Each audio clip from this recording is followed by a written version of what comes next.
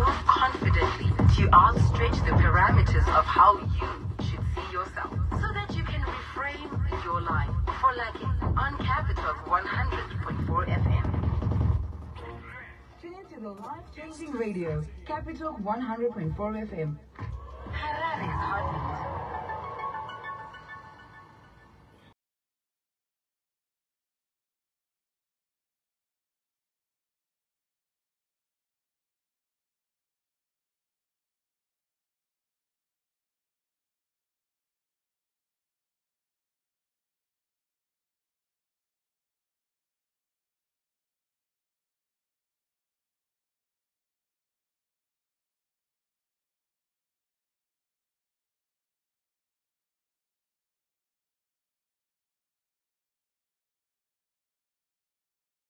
As we said earlier, as we're celebrating Women's Month, we're also going to be talking about how addiction also does not look the same in men and women. We've highlighted over the weeks how even our bodies physiologically process drugs differently. Remember, we said women are said to metabolize drugs and alcohol differently, and our bodies also dispose of the drugs differently in comparison to how men do. It's also been said that once a woman starts taking drugs, she's more likely to become more quickly addicted than men. Well, today we want to continue the discussion, and you get to meet women who have experiences and stories to share with us as far as addiction is concerned.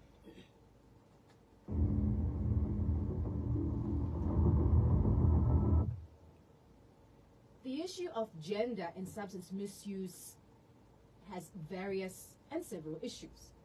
They are, however, not at the top of our minds, especially with Women's International Month coming. And that's why this particular show intends to continue digging up the answers towards the importance of gender-sensitive approaches to prevention, treatment, rehabilitation, and recovery in women. Addiction is generally discovered much later in women than it is in men. We said last week women face twice the stigmatization and gender barriers in accessing services. Addiction and substance abuse can also act both cause and effect in increasing the connection between substance abuse and gender-based violence. In other words, the aggressor, person who's using, who becomes aggressive or physically violent, can actually become more violent under the use of drugs, while the survivor of this gender-based violence can actually then turn to substance use or misuse to try and cope with the trauma. Women who use drugs are 5 times more likely to have experienced violence than any other women, especially those who do not use drugs.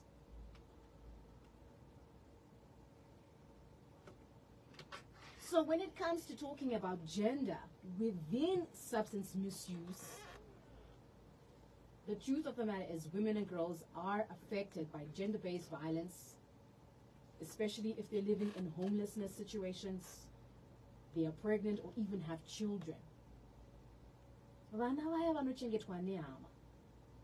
Those women who are sex workers, those in the criminal justice system. And the truth of the matter is substance misuse was mainly considered a male issue. As we said last week, research focused solely on men discussing sustainable approaches to drug policy. But this cannot be done without looking at the issue of gender. In the past, we found that preventative methods always were generic. In other words, they didn't consider gender, although most of their studies were based on men. Kare pavakatanga kutarisa nyaya zvinodhaka vaingotaura kuti munhukadzi une nhumbu here uyezve zvaanotora zvokanganisa mwana pakudii.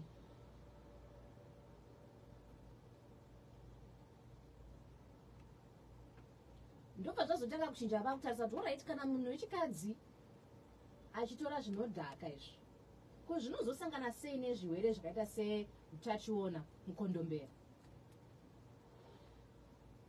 Only by the 90s did it start to become very clear that there is indeed reason for us to think about substance abuse as far as men and women is concerned, to think about it differently.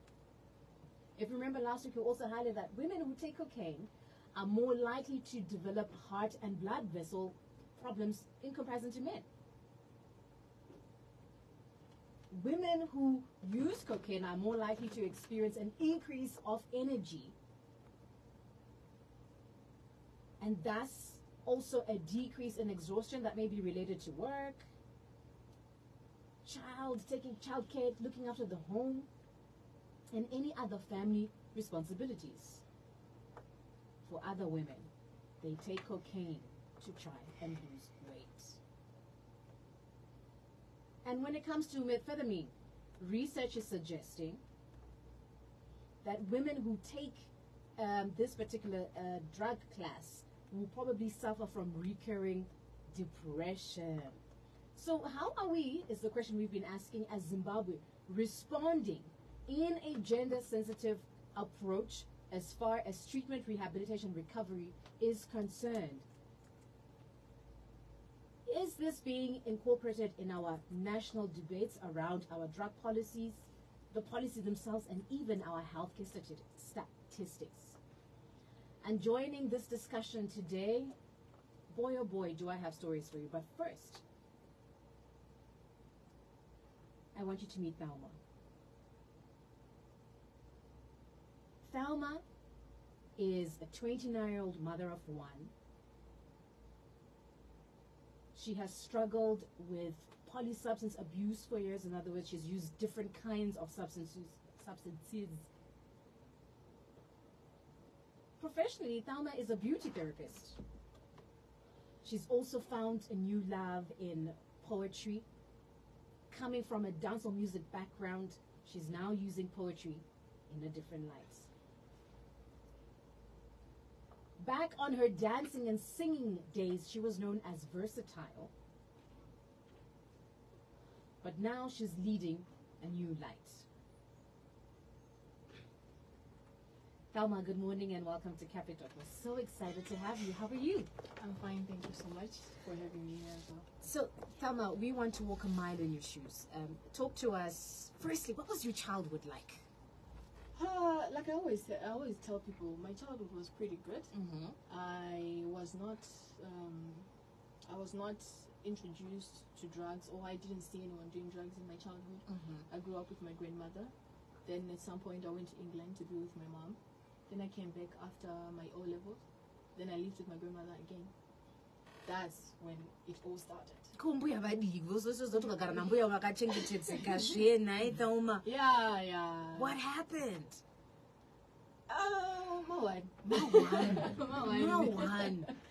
Mawan. So, okay, do you remember the first time that you got exposed to drugs and actually tried them? I think I was late teens, Late maybe teens. 18, 17, 18. I started with weed. Right. Yeah.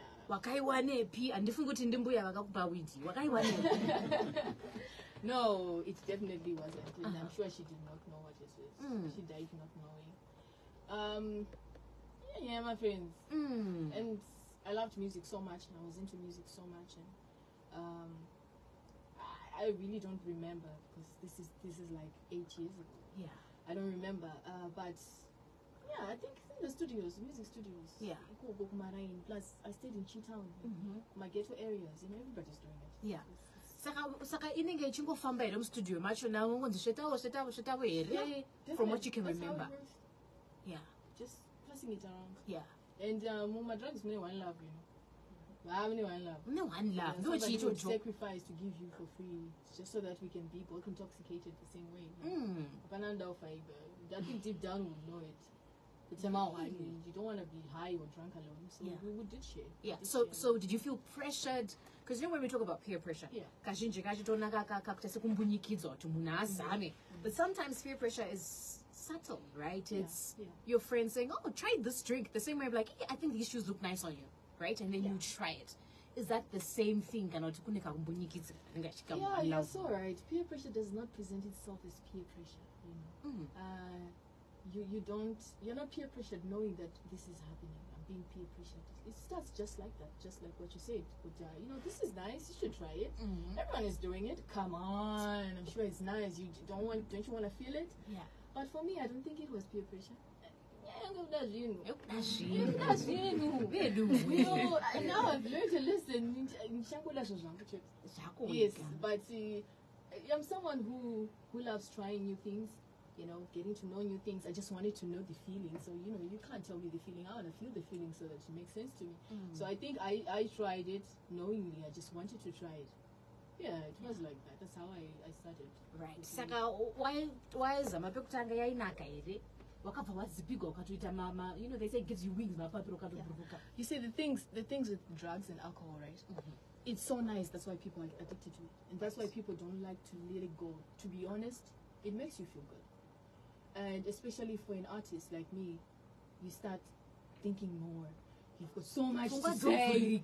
Yeah, it's just like you see the world in a different light. Right. The colors is not green until you smoke. It's just really green. And you're just so excited and you can't believe it. Like, how come I was not doing this? Yeah. It was like that to me. Very euphoric. It felt great. But now that I've learned and I know what's happening. Yeah. So this is marijuana. Yeah. How did you move from marijuana to what was the next stage of your drug addiction? I had a friend of mine who lived 3 houses away from mine. Muskana. Akasirwa imba nemaparents ake. Vakafa. Vakashaya. So vakamusira imba and she had sisters, but the sisters moved out. They just left the house to her. So she would go to Botswana and buy it's just like what you call it, tumba. Okay. It's the same thing as sumba, but it's just in the way some other countries as well. So she would buy in bulk. I should like it. Yeah, of course. But it is what it is in the ghetto area. If you're making money, it does not matter how you're making it, as long as that's how we did. So she introduced, she didn't really introduce me to alcohol because I was already drinking, but not the way I was drinking manje with her, because it was always there. Right. And it felt good. And mind you, I was at school. That's when I was doing my beauty therapy, and I always say it's by the grace of God that I passed. Can't believe it. Still not us. I always ask God, but I would skip school for like a week. I would skip school. I would go out. My friends.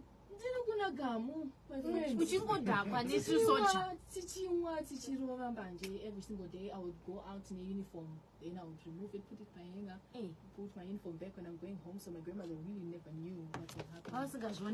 No, really. Like I had hay fever, so my eyes are always itching. So you can't tell. Yeah, you just think it's maybe, because her eyes hurt. So but because when you smoke weed, your eyes turn really red, like unhealthy red. Yeah, so she never really knew what was going on. But then after alcohol, like I said, a friend of mine came one day. He's a guy, and he's like, "Donna, I got crystal meth. Man, you gotta try this."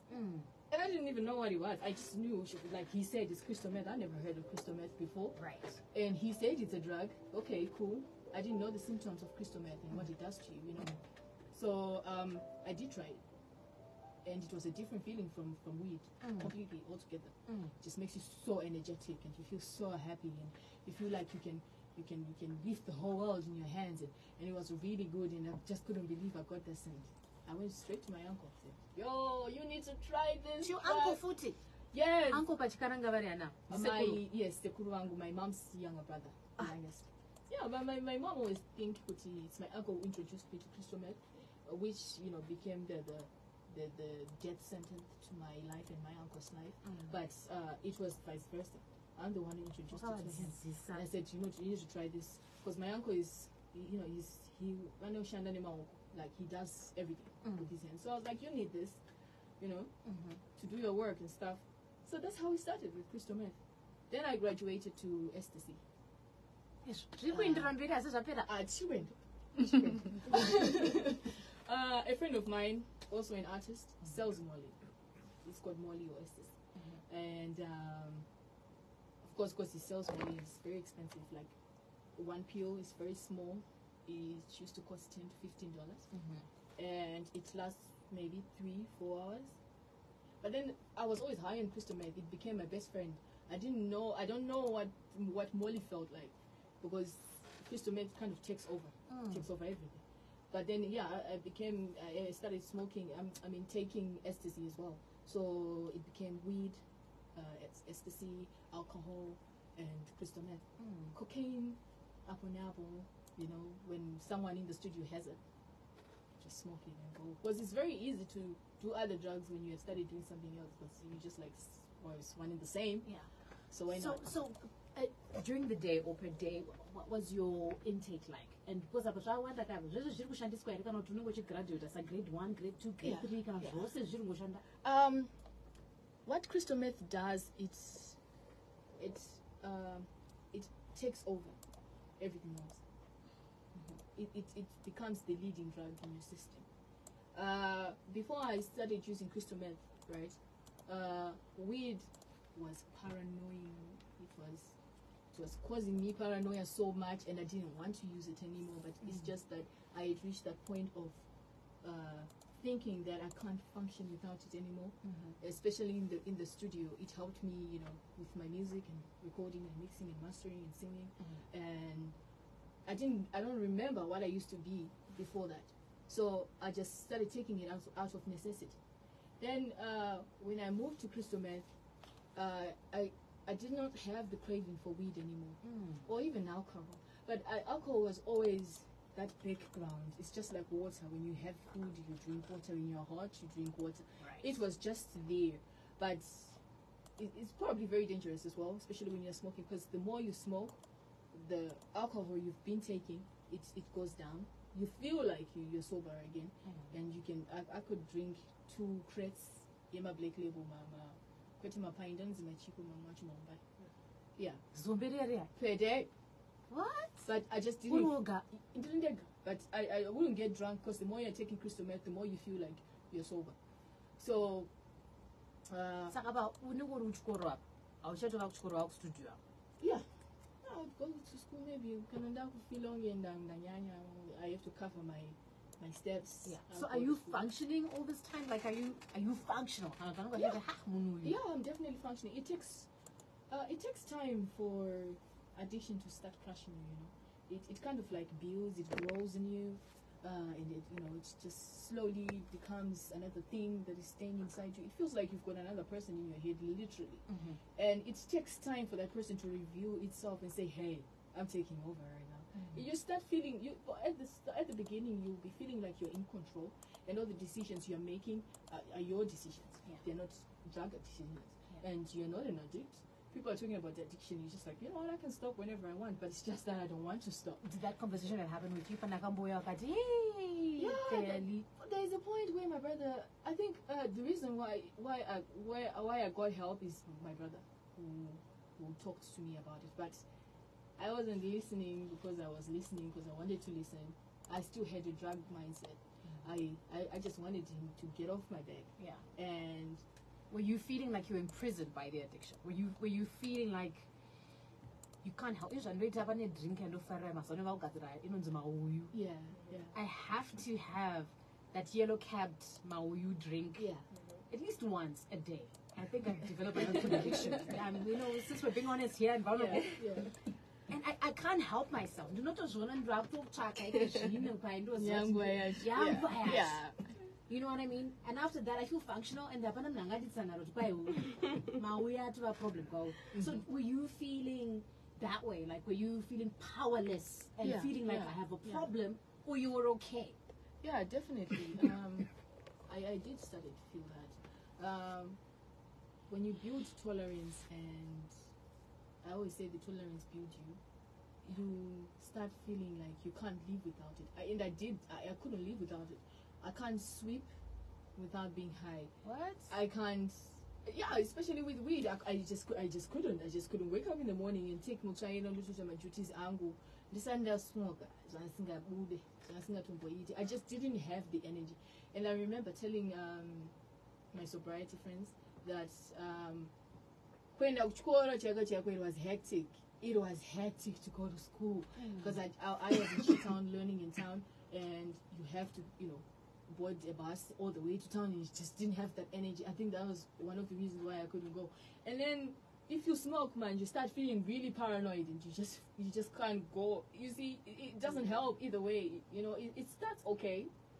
It lies to you that you're gonna be okay. You know, 3 months down the line, and remember, this is an addict for 8 years, and 3 months down the line, you're okay. 1 year, yeah, it's still fun. 2 years, and then you're just like, oh my god. You know, you can't go outside the road not thinking that people are watching you. People can tell. You just like, they can tell I'm high, and you're just very mindful about things that you shouldn't be mindful about. You're mindful about your step. I mean, that's how you've been walking since you were born. How is it important now? You know, so it makes you more paranoid. In the end, I'm not going to school because of that. Yeah. And crystal meth, most definitely, it did start to give me those feelings. Those feelings. Yeah. So I just want to bring Yadi, our social worker, into this discussion. It's just unfortunate that, Yadi, I want you to come in here. Because normally when we are looking at people who are struggling with addiction, we always assume there's a heavy-handed backstory, right? Yes. And listening to Thelma's story, she sounds like she had a regular childhood. She sounds like, did you grow up feeling loved, Thelma? Yes. She grew up feeling loved. Doesn't sound like she had a traumatic occurrence in her life. But here she was, battling with substance use disorder for 8 years.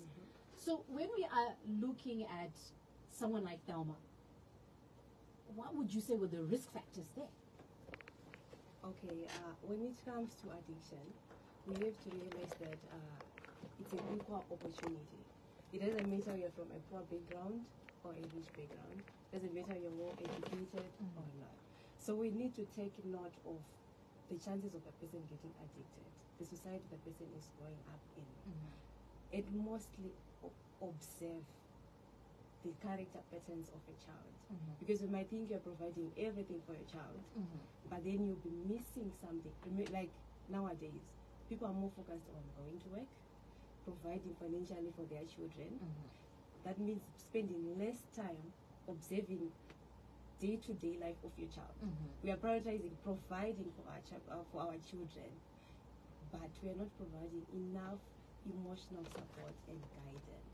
So I think it's very important to look at that, not just focus on financially supporting our children, but rather pay more attention. Let's look at their mental health. What are they dealing with deep down? If you can't, as a parent, recommend probably once in a month or 2 months for your child to seek counseling, guidance. You know, social workers, therapists provide that, so that our children get groomed in a way that they will recognize, but you know, now I need help. This is really affecting me. So that's what I think. Yeah. My mandipa. Uyindi mandipa chayo. I'm sure you're seeing your daughter. In Thelma, what do you think are some of the protective factors? Do you think there were protective factors that lacked in Thelma's setup or not, that led her to 8 years? But I think from what Thelma said, I can go in the UK. And and where's over in the nothing wrong with Chitungisa. Why in the UK? And I mean, everybody wants to go to the UK, really. And then you come back from the UK and you come to Chitungisa. It's a very different culture altogether. Depending on what life can be very different. Sorry to catch you, Carol. Do you want to share with us why you came back from the UK? It wasn't anything grand or bad. Take note, I didn't know any drugs or substances in UK. It was just my mom. It's my mom's way of getting you to know your family. Because I went to England when I was very young, and I didn't know anyone, and most of my relatives are here. So my mom wanted me to get to know my grandmother and cousins and everyone else. Did you face any culture shock in your adjustment from, you know, where were you? Luton or something? Where were you in? I was in Birmingham. Birmingham? Yeah, I was in Birmingham.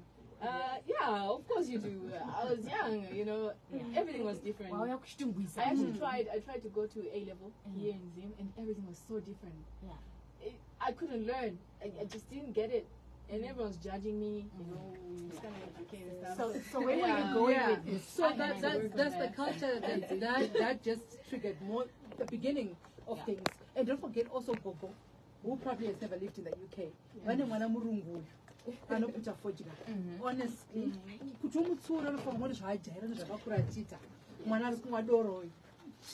she came probably drinking, you know. So it's also the generation gap between Gogo and UK. It's difficult even for me to deal with my own daughter, Mandipa, who is in another world and I'm here, to understand the culture differences. So I go with this child, I think of Akarashika. She didn't realize things that we would have picked up if she had been a Zimbabwean child staying with her mother. So mwana kabuda kaenda kadzoka. You can ask to Kongori kuchite inani. Even the I always encourage when I talk on radio kuti never no chedza kudya never navavo dinners together. That's where you're able to see kuti inasi zvari kuita zvakasiyana. Madyiri ari kuita sadza akasiyana. Masekero ari kuita akasiyana. But I think Gogo did not have that time. As long as Auya ari mupenyu, she was very happy. But there was more happening in Thelma's life than just coming home. And at what time? And with who? Yeah. Martha, I want you to come in here from also as somebody who sits on the National Drug Force. I keep hammering this because, you know, we have a drug master plan and we want to see it, what it means in practical terms. So when we are now designing messaging, right, looking to the preventative aspect, the rehabilitation, the treatment, looking at someone like Thelma, what would that messaging look like? Because just saying say no to drugs probably might not work. Drug skill certainly will not work. What is the sort of thinking we should have around someone like Thelma, who sounds like Mandipa, who sounds like me, who sounds like Nyari? She sounds very regular, like all of us. Yeah, this is a very interesting story and a very common one, actually. Sounds like I'm crying. Yes, it does. The Batkana. No, okay. So what we have here, what we actually need to address is more than the drugs, is what's behind that. I know you spoke about being curious and wanting to know and to understand a lot of things. There's a reason why you're vulnerable to that curiosity. Just like my Mandipa, I was listening to what's missing, what's not here. You spoke about growing up with grandma, then going to UK with mom, and then coming back to grandma. Where's dad in all this? It's not there. He's alive, but he's just not here. Yeah. So those is he active in your life on any level? No, we tried it. Didn't work. Yeah. Didn't work. Yeah. So these are the things that we look at, and look at the impact of that absence. Okay. So whilst you may think I'm just a curious person, there is something that you're trying to find. There's a void that you're trying to fill. Even if you don't feel like you have a void, because I don't think she feels like she has a void. You won't necessarily feel like you have a void or you want to feel a void, but there's just something that you're just not at peace with. Is that for everybody? Because I don't think there's anybody who's absolutely at peace. I could do with more money. I need Victor. I need Victor to call me with a new car. Yeah. You know, is any one of us in this room ever sitting with total peace? So this is what this is about, okay? Every single person here, me included, okay? We struggle with something, all right? But it's about, do you understand what it is that you're struggling with, and what are you doing about it, and what are you doing with it? Okay? Okay. That's where your peace comes from. Okay, so in Thelma's case, what is she struggling with, Well, in your opinion? from her just story. just listening to this, there's a lot of absence from her parents, especially, because we don't want to be raised by grandparents. Grandparents spoil us. They just want muzukuru, muzukuru wangu. That's it. Whatever it is that they didn't do for their children, they try to do for her.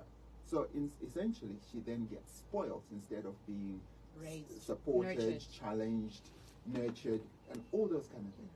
So that doesn't help Thelma to be as grounded as she needs to be. So when she then grows up, she's got a lot of gaps. Okay. I'm just sad because we're almost out of time, and this is very profound. So again, the question does come back, though. How do we protect Thelmas? So Because she's not our typical.